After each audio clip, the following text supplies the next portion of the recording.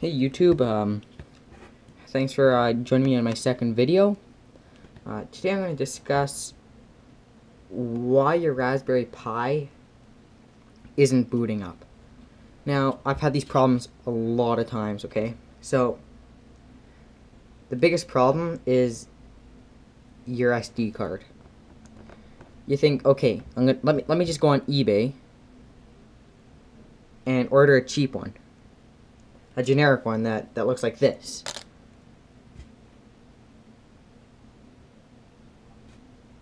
Or like this.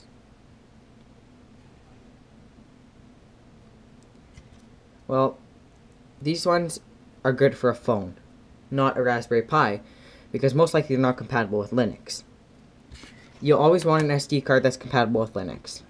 So you're going to have to bite the bullet and go out and get a good one. Now, it doesn't have to be an Ultra or a super fast one. It's just got to be compatible with Linux. So I just went to Costco and picked up a SanDisk Ultra. Now, it doesn't have to be SanDisk, it can be Kingston or whatever. And it doesn't have to be Ultra. It can just be the plain old regular one like this.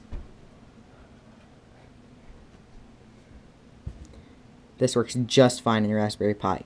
Because in your Raspberry Pi, it's only got to be a class 4. But it's very hard to find those anymore. So, yeah. If your Raspberry Pi is not booting, you're just getting the black screen, change the SD card. Go out and get a brand name SD card. The generic ones don't work. I've had no luck with the generic ones.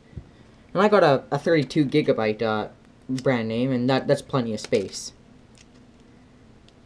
So the final verdict is that if your Raspberry Pi is not working, not booting, and you've put an image onto the SD card, go out and get a brand name SD card. Not one of these cheap generic ones, okay? Thanks. If you liked the video, please hit the like button. Other than that, thank you for watching.